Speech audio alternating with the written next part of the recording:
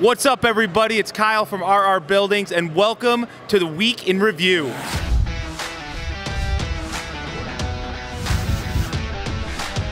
Hey everybody, I'm Scott. And I'm Sarah. As we slowly recover from Milwaukee overload, we take a look this week at Stand Down for Safety.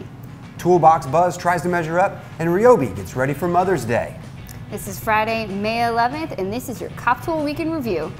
While some of us were checking out all the hoopla in Milwaukee this week, others were at the Offshore Technology Conference in Houston, Texas. This event featured a number of amazing power tools for the nuclear, offshore oil, and natural gas industries.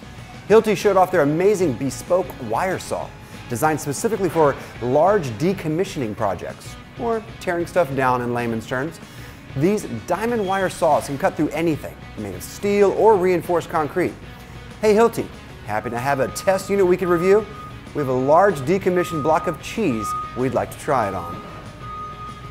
If you've been online at all in the past few days, you've been flooded with a sea of red Milwaukee tool updates.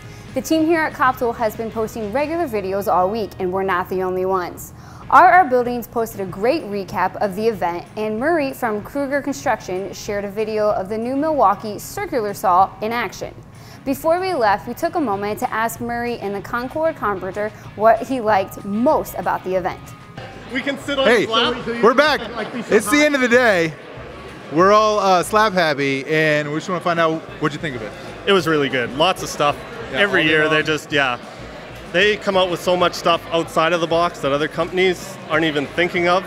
We're not even thinking of, and then they show it to us, and it's like, yeah, that makes sense, right? And it's really good. Lots of really good stuff. Awesome. Innovation. What do you think? So I'm always amazed at how they take a completely mundane, everyday hand tool, for instance, and then they innovate the crap out of it. They figure out, I'm trying not to swear on your show. It's a classy show. So it's a classy show. Jay's a classy guy, but they really do. They make it more efficient. They make it easy to use, and it always surprises me. Like for instance, the M12 rivet tool. Oh yeah.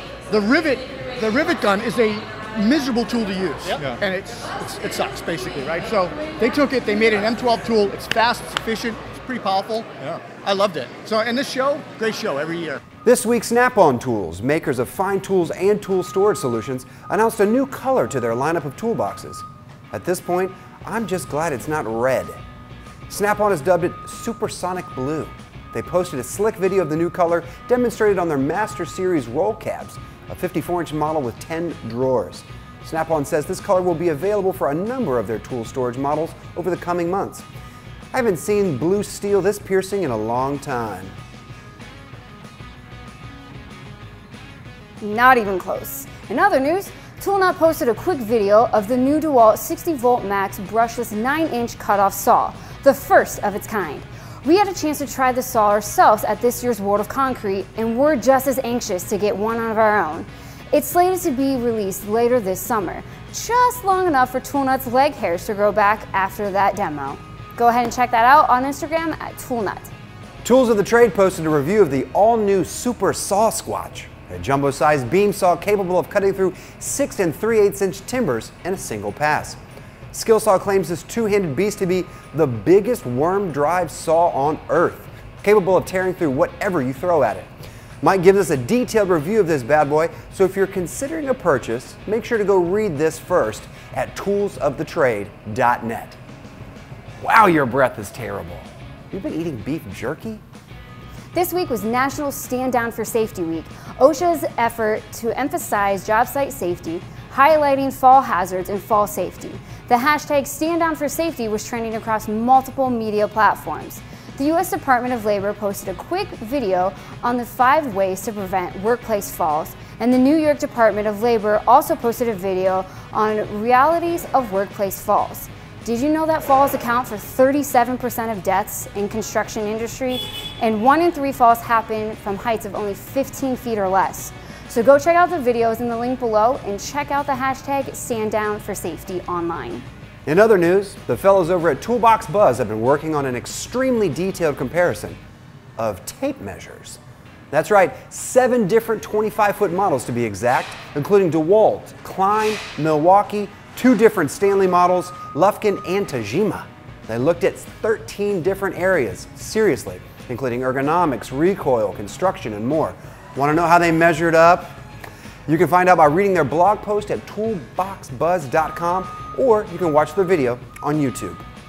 All right, guys, don't forget this weekend is Mother's Day, and to celebrate the occasion, Ryobi has started an online contest called Ryobi Supermom. Post a pic or video of a mom or mom figure that you admire and tag it with hashtag Ryobi Supermom and hashtag contest for a chance to win Ryobi tools and swag.